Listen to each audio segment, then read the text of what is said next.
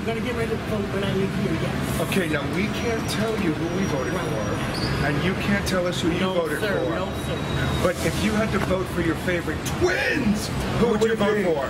You! What? Did we win? Oh my God, what would I, honey? Look at this delicious. Honey, let me tell you something. I You love know what this is? What this is? You know what you call this, Pam? This is what you call a reverse Oreo.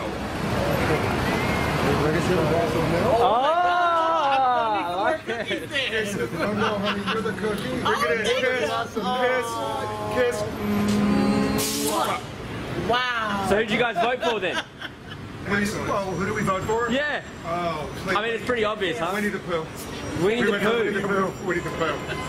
Are you going to respect the office if Trump wins? Absolutely, I respect the country. You go for that?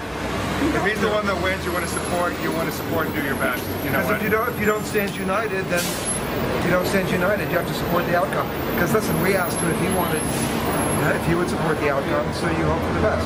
Absolutely. Right? You need to make me the president of the United States. Honey, I'm the president.